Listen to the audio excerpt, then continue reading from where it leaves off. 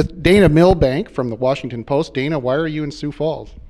Well, I came out to Sioux Falls because suddenly you guys have an interesting Senate race out here, and nobody expected it would be, and it's because of this guy Pressler, who was in the Senate when I first came to Washington back in the 90s, and boy, it looks like he's really shaking things up here, so I'm going to do a column on him and the race.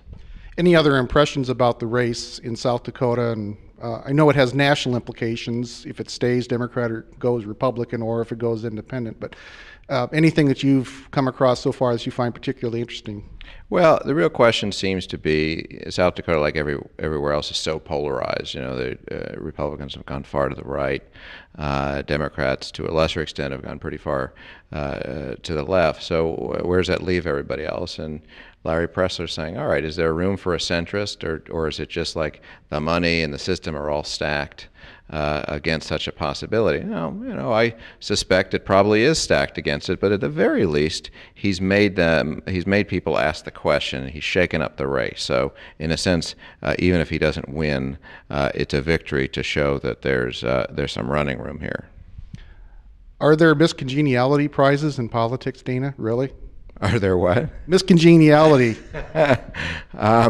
I can't think of too many candidates I'd like to award that one particular one to. But Pressler was quite well liked when he was in Washington by people on both sides. And what's happened since then is people just everybody's in town for 2 days, 3 days, gets back out of town.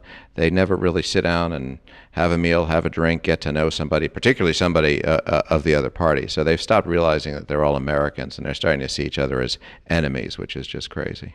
So is this Mr. Smith goes back to Washington? Right. Well, that's the question. So is this is Larry Pressler a throwback, or is he the future? That's the question I'm trying to ask. And so far, what conclusions are you coming to?